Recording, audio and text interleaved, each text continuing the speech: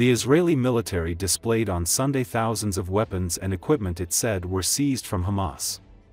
Ahead of the one-year anniversary of Hamas' October 7 attack, the Israeli army showed thousands of weapons it said were seized from the militant group which were used in Israel during the onslaught as well as others taken during the past year of operations inside Gaza and Lebanon. The military, which created the display at a sprawling army base south of Tel Aviv, said it has retrieved more than 5,000 AK-47 assault rifles from Gaza and destroyed double that number, as well as seized thousands of other items including drones, explosives, RPGs, scuba equipment, machine guns, sniper rifles, anti-tank missiles, and weapons manufactured both inside Gaza as well as in Iran, Russia, and North Korea. The army also displayed homemade explosives it said Hamas used to burst through the border barrier on October 7, which it said were crafted specifically after years of studying Israel's border during years of Hamas-organized violent protests along the fence, including as early as 2018. What Hamas did on October 7 was storm Israel with all their abilities at one time, said Israeli military spokesperson Lieutenant Colonel Nadav Shoshani. He said that the Israeli military had seized the weapons from Hamas and Hezbollah in Lebanon, to study the types of weapons used as well as track where they came from. As Israel prepares for a day of somber memorials marking a year since the attacks, the military said it was increasing troop presence in Israel's south to protect memorials taking place along the Gaza border.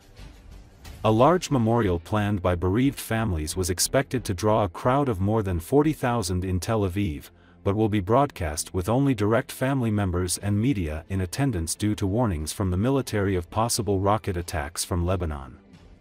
Hamas-led militants killed some 1,200 people in the October 7 attack and took another 250 hostage.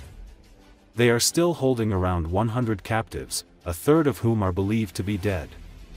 Nearly 42,000 Palestinians have been killed in Gaza since the start of the war, according to the Gaza Health Ministry. It does not say how many were fighters, but says a little more than half were women and children.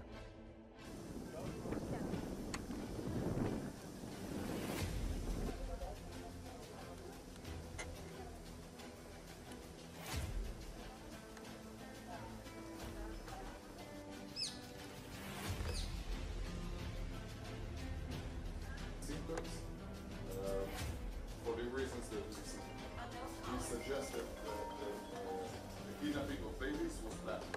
It's not by chance. For any clinic, this would be perfectly legit. From inside Israel, we captured a few dozens of those. They're using special original manufactured. The green ones are being manufactured in Gaza. The black one was captured inside Gaza, but Hamas used at least 4 of those.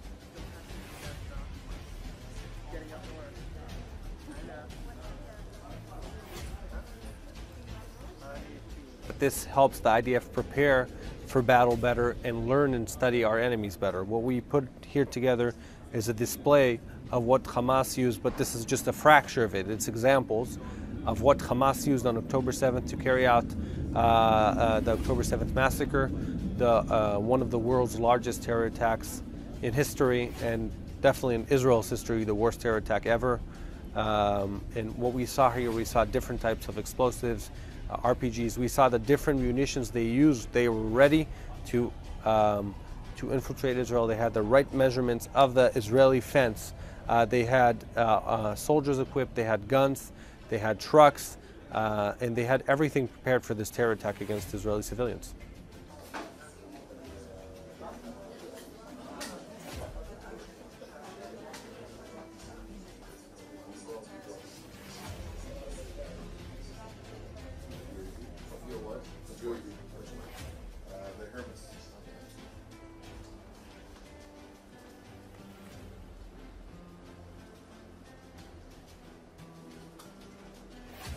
What Hamas did on October 7th was storm Israel with all their abilities at one time.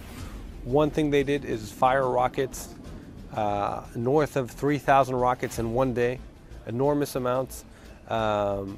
and also use different types.